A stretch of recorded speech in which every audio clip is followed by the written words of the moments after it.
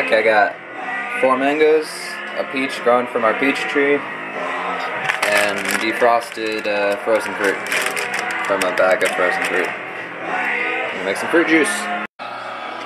It made so much. There's 4 mangoes and 1 peach. It tastes really good. It's kind of thick. So all the sugary syrup kind of, it's in mangoes. Still haven't juiced that. That's all that remains of the peelings. It's all mango, all peelings.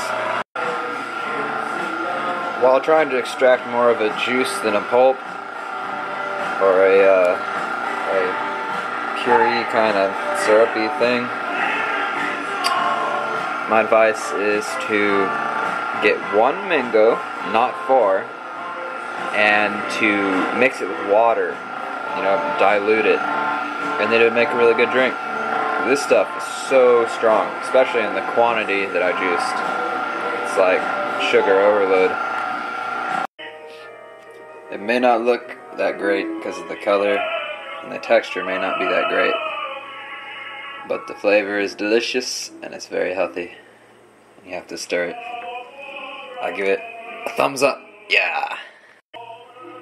This is all of the waste from 4 mangoes, a peach, a bag of frozen fruit, and a few green leafy stuff that fell off.